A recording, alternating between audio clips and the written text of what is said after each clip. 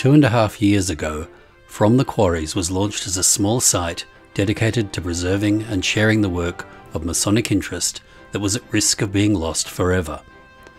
Since that time, it has grown and matured beyond my wildest expectations.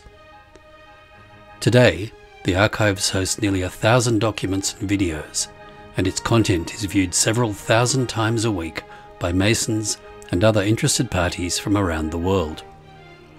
It has been truly inspiring to me to watch the site grow and have conversations with brethren from different cultures, orders, and jurisdictions about what Freemasonry means to them.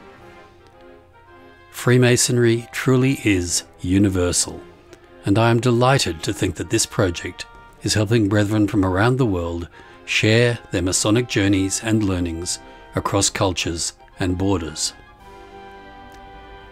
I am often asked by visitors and subscribers how they can get involved in helping the project to grow. This is where the idea of building a community comes in. Putting it simply, I'd like to open up the opportunity for everyone to share their content on the site for all to enjoy. If you have any content, lectures, presentations, research papers, or any other Masonic or esoteric musings that you would like to add to the archive, just go to fromthequarries.com to get in touch. I'm happy to host audio, video, texts, images, or music, anything that you feel would add to the corpus of knowledge on the site. Maybe you have a video of a presentation you've given, or an audio file. Whatever the format, I'll find a way to publish it for you. Content will need to be appropriate to and consistent with the intent of the archive, and in order to avoid copyright and other issues, it will have to comply with the community guidelines published by YouTube. All content will at all times remain the property of the person submitting the work.